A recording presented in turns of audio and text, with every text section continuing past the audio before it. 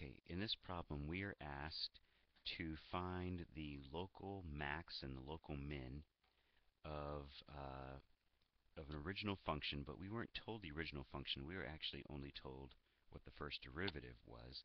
We can probably figure it out what the original function is, but let me just write this down. We're asked to find the local min and the local max, all right, of the original function, given what the first derivative is.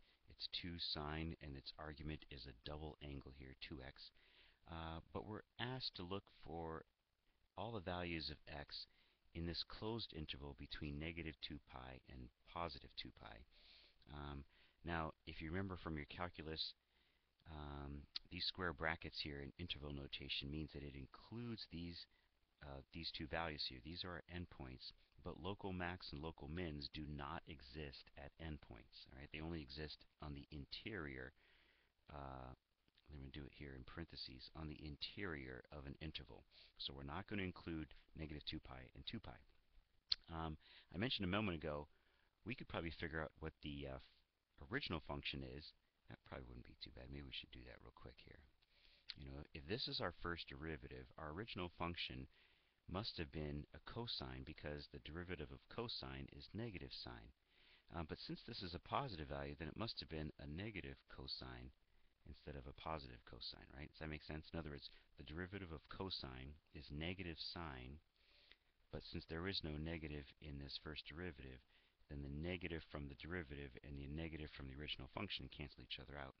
And the argument must also be 2x, because if you take the chain rule, the 2x stays exactly as is for the cosine function, but the derivative of the interior will get you back to that 2 right there. All right, so anyways, that's what the original function looks like. Not what we're after right now. We're after, hey, what are all the x values that would fall inside of this interval here, not including the endpoints?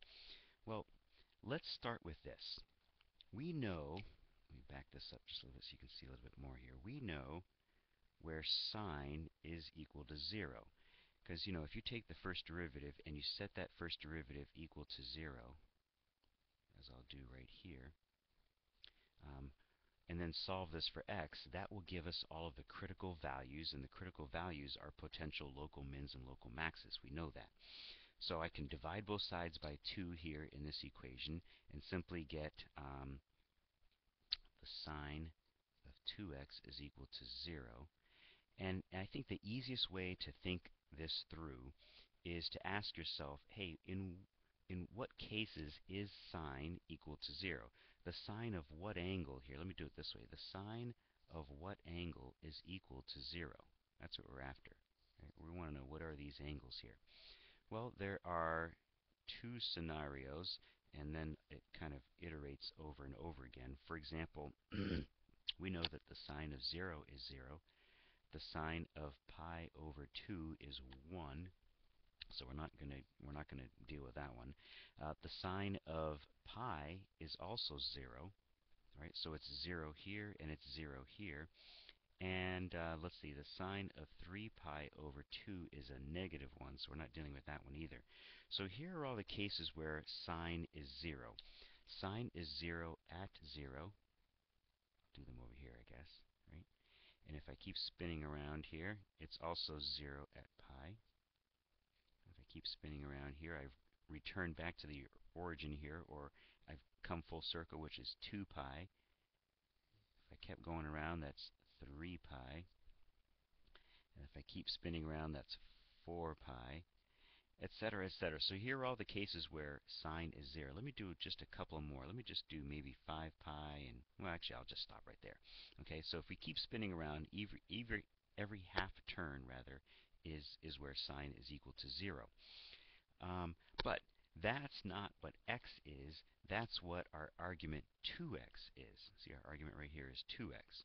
So what I can do is I can take each of these and set it equal to 2x. And I'm going to show you something here in just a second. Just write all these 2x's down. What if the argument was 3x? You know, or 5x or something like that, and it's still the sine of what angle is equal to 0. I could just take my 3x and set it equal to 0. In each of these cases, each of these would be a 3x, or each of these would be a 5x. and set equal to all of these angle values over here. And then what we're going to do for each of these cases is we're going to solve for x. No problem.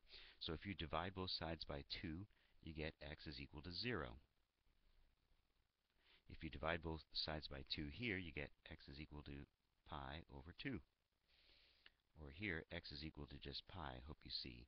And here, x is equal to 3 pi over 2.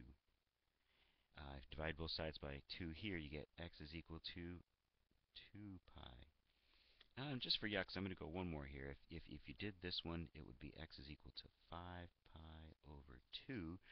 But I want you to notice that I'm going to stop right here. Anything past this point right here, aren't these values outside of my range? Look, 5 pi over 2 is way past my 2 pi that I was originally given as the upper limit. So I'm going to stop here. And in fact, I'm even going to stop right here because this value here, this 2 pi, is an endpoint. Right? That 2 pi, that positive 2 pi there is an endpoint. And we just said a moment ago that we're not going to deal with the endpoints. We're only looking in the interior of this interval. That's where local max and local mins exist.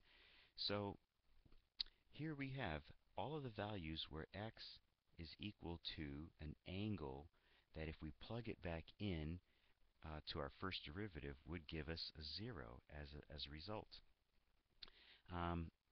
Now, I only did the positive values, including 0, in this interval between negative 2 pi and 2 pi. So I hope you understand that not only are these my x values, but they're negatives as well. Obviously, 0 doesn't have a negative, but it also includes negative pi over 2, and also includes negative pi, and it also includes negative 3 pi over 2. So picture-wise, let me just show you something picture-wise that's going on here, and then I'll wrap up this video. All right, picture-wise, I hope you see, and this is going to be really rough here, okay? We know that in general, just kind of label these things here. This is negative 1. We know that in general, the sine function looks like this, right? The sine function starts off here in the origin. It rises to 1. Half of its period is at pi, and then it dips down and it does something like this. So that's really roughly drawn there. But we know that this is, what I'm going to do in black here is just simply sine of x, okay? But our first derivative, if you remember, our first derivative was the sine of 2x, which means that the frequency within that given period between 0 and 2 pi has doubled, so it repeats itself twice. That's what that 2x really means. By the way, this amplitude of 2 just means it reaches a height of 2 instead of 1. But I'm going to draw it this way, if you will. This is what the first derivative looks like. Or maybe I should put the 2 up here. And put the negative 2 down below. But you get the idea here. What it really means is within half of the original period, we have the full, right, we have the full sine wave. And then it repeats itself. So there are 2 of them, and that's what I'll do here in red. I'll do this as sine, this is 2 sine 2x. All right, so what's going on? What I just drew in red is what this first derivative is.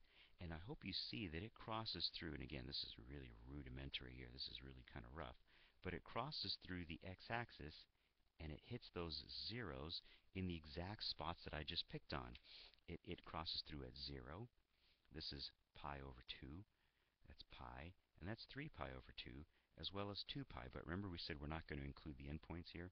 So here they are again, not only in equation form, right, here are all the x values, but here it is graphically as well. There's 0, pi over 2, pi, 3 pi over 2, and 2 pi. And again, we're not including the endpoints. So let me just show you one more thing, and of course this picture-wise, this continues on here. And it kind of does this as well on the other side.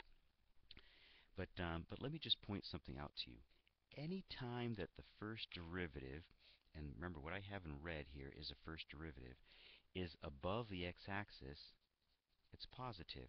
And when it dips down below the x-axis, We have a negative slope, positive slope, negative slope. So when the first derivative changes from positive to a negative, that's what tells us where we have it changes from a positive going uphill down to a negative going downhill. That's where we have a local max. All right? This is also a local max because it went from positive changing to a negative. Where it changes from negative up to a positive, that's where you have a local min. So this is a min, and this is also a min. I know that's a lot of X's and arrows there in this picture, but I hope you can understand that we have maxes at these points here at pi over 2 and 3 pi over 2, and we have mins at 0 and pi. Again, these are only the positive values. The same thing is happening over here. Negative pi over 2 is considered a local max. Negative pi is considered a local min. And negative 3 pi over 2 is considered a local max. Again, we're not including the endpoints. So the only difference that I just did here between what I'm showing you now and maybe say something like this, if you had a triple angle, something like that, is that you would take 3x and set it equal to 0, pi, 2 pi, 3 pi, 4 pi, 5 pi. Just keep going. 6 pi, 7 pi, 8 pi. Just go as far as you need to until you start realizing that you are no longer within the given limits of the problem. And so you can use this. You can use this right here over and over and over again. And again, this continues on. To 6 pi, 7 pi, 8 pi, 9 pi. So that's kind of an easy way, at least I think a visual way of saying, hey, where are all the cases where sine is 0? It's 0 at 0. It's 0 at pi, at 2 pi, at 3 pi, at 4 pi, at 5 pi, etc. And then set your argument for sine, set your argument for the first derivative, in this case it was a 2x, equal to each of these values where sine is 0 and solve for x. You'll end up with your x values within a given interval. Hope that helps.